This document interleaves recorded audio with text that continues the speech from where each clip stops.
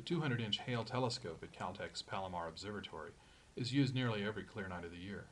Its giant mirror gradually accumulates dirt, so every year or two it is time to remove it from the telescope and give it a proper cleaning. Members of the observatory staff first secure the telescope and remove cameras and equipment from its underside.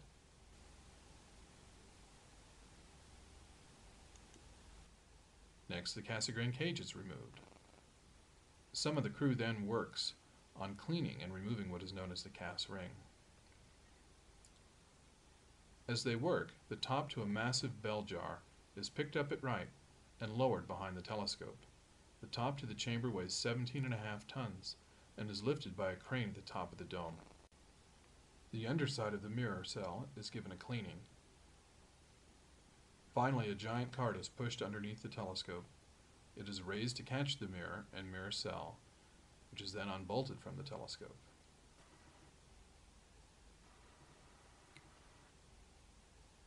The discs are then carefully lowered and then pushed over to where the mirror will be worked on.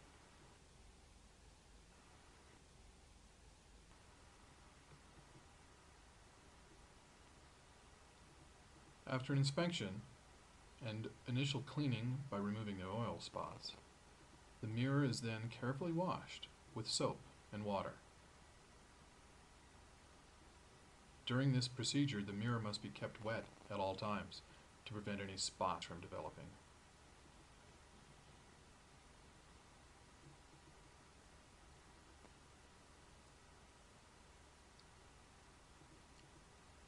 A chemical mixture, known at Palomar as Green River, is then applied to the surface.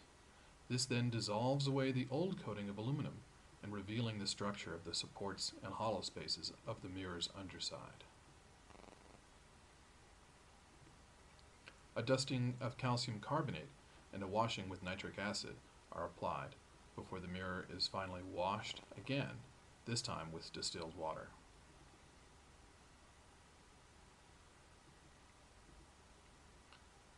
When all is ready and clean, the mirror is then dried with paper towels.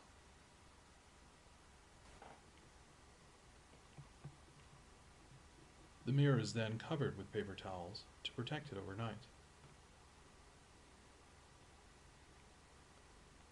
The next day, the paper towels are carefully removed and the mirror is given a final cleaning with alcohol.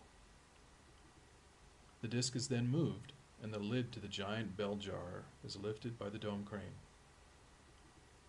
The dome is rotated, bringing the lid into place over the mirror.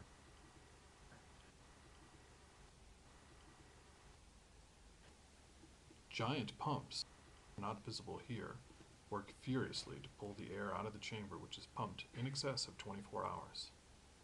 When all is ready, the observatory's electrician turns a big circular switch as an engineer pushes the button to fire the coils. Inside, wire coils glow brilliantly, evaporating a thin layer of aluminum, which is deposited on the mirror's surface. The next day, the lid is lifted off, and the mirror's shiny new coating is revealed.